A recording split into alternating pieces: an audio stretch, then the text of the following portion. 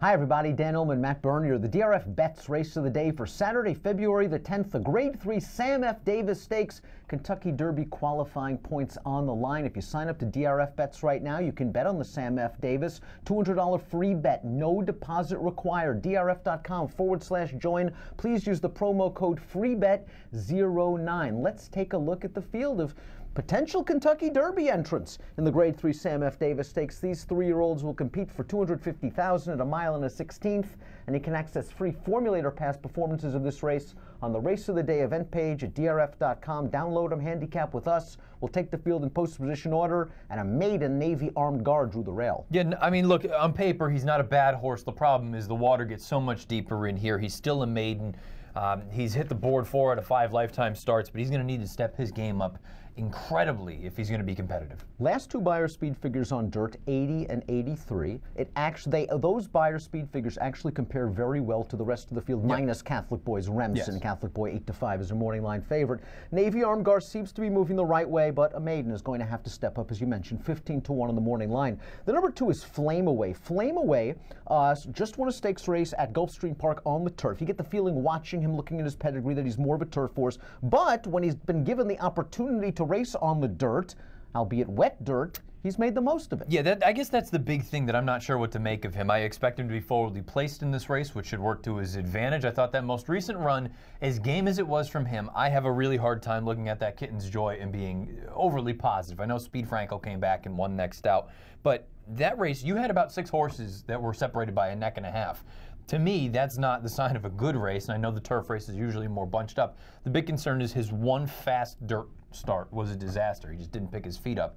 I want him to prove to me that he can step on fast, dry dirt. I agree. That was the one race where they actually entered him on dirt. The 2 wins came in races washed off of the turf. That was the Grade 3 Iroquois on September the 16th at this distance. No match for Hollywood Star, who we'll get to in a minute. Do you think Jose Lezcano's just on a send here? Yes, considering I don't think there are any other confirmed speeds in this race. There are other horses that have tactical speed that can be forward. To me, Flame Away is the one outright sort of forward horse. The only chance I think that he can win is by going. You've also been following the Tampa Bay meet very closely, and early in the meet, especially in route races on dirt, it seemed that speed was dominant. Have you noticed that trend recently? It's kind of leveled out a little bit. I think the big thing to keep in mind in recent weeks anyway, and it's not in every single race day, but recent weeks, the outside seems to be really where people are making their hay. So anybody that's been down toward the inside, it seems like you're just kind of running in quicksand.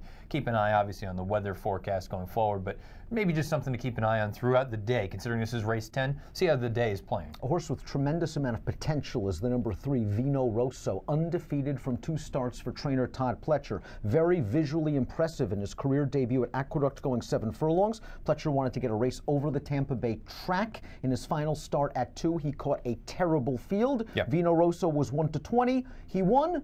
More workmanlike than anything else. Workmanlike, I guess I kind of look at it and think it was a horse that doesn't know what he's doing yet. I think he's very, very green. You look when he made the front there, John Velasquez gave him a quick little crack with the stick. His ears are up, he's flopping around, he got to the wire, he popped back to his left lead. I don't think he knows what he's doing yet, which is probably going to be a problem in here, considering he's going to face at least one horse that we know looks like he could be the goods.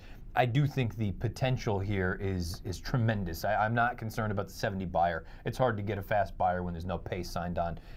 To me, I'm looking at him more as what could be as opposed to what is on the page. The number 4 is Septimius Severus, debut winner coming from off the pace. Always like to see that with young 2-year-olds. Then in his first start for George Weaver as a 3-year-old, just ran into a buzzsaw. Impact player ran away and hid sprinting at Gulfstream Park. Going to have to stretch out around 2 turns. This horse has shown a little bit of potential. Jose Ortiz takes them out. Yeah, I don't really have any knocks about what he's done on the racetrack. And I know this is a really small sample size for George Weaver. Past 5 years, sprint to route, graded stake, 0-for-7. None of them have even hit the board. To me, he's one that needs to prove that he belongs. Dale Roman sends out the 5. Hollywood Star, 5-2 on the morning line. Already multiple graded stakes placed in his career. Not going to hold the Breeders' Cup Juvenile against him and against the best 2-year-olds in the country. A tough post position as well that day. He's run some nice races. Right now, I kind of like him more as a late-running one-turn horse, but this horse has some ability. Yeah, certainly. I think right now, anyway, it looks. I go back to that Iroquois, and it bothered me a little bit just because he just seems like he's a grinder, going to grind.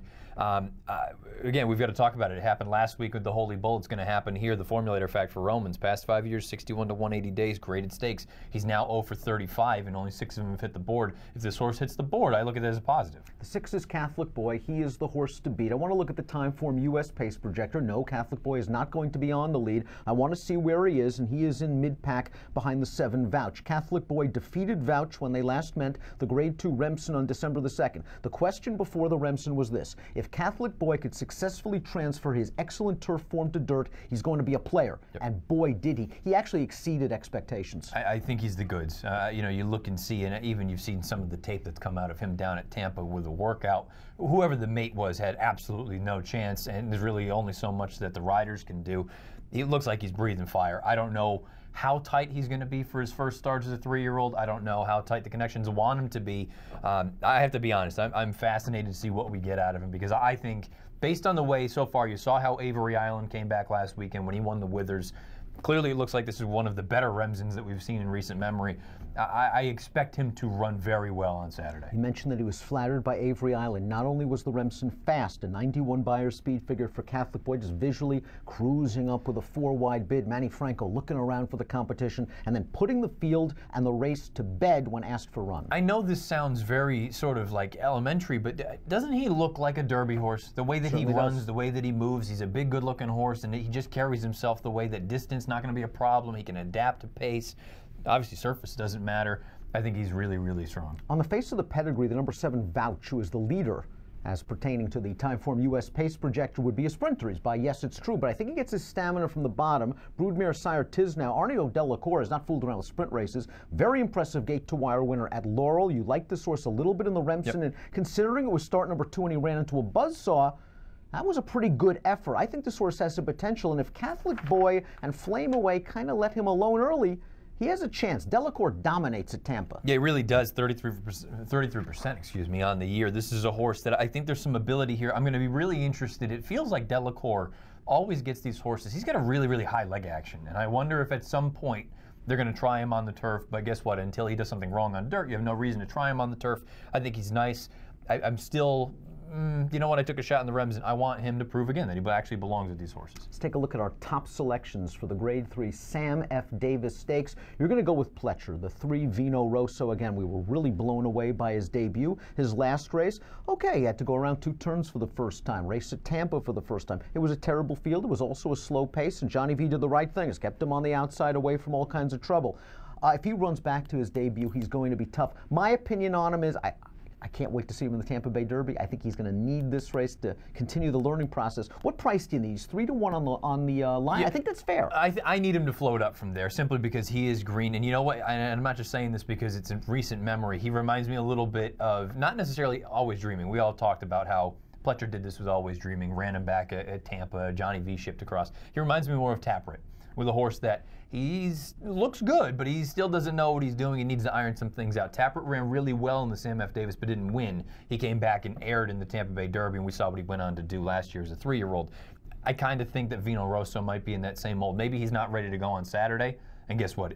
I'm not going to be surprised if Catholic Boy just rips his face off, but I think going forward, I think Vino Rosso might be okay. I agree. I'm going to keep an eye on Vino Rosso, not only for the Sam F. Davis, but down the road. You're going 3, 6, 2, and 5. I don't really want to have too much money against Catholic Boy. He just won me over with that performance in the Remsen. As you mentioned, the workouts seem to be really good for a shrewd trainer in Jonathan Thomas. I'm hoping he can do it again. I'll try to get Vouch on the lead into my exact. I'll go 6, 7 in the Grade 3 Sam F. Davis. Again, if you're playing the Tampa Bay card from home on Saturday, really is a good one. You also have Champion World Approval making his seasonal debut. A $200 free bet, no deposit required. DRF.com/join is where you need to go. Promo code FREEBET09. Approximate post time for the Sam F. Davis, 4:52 Eastern on Saturday. Good luck.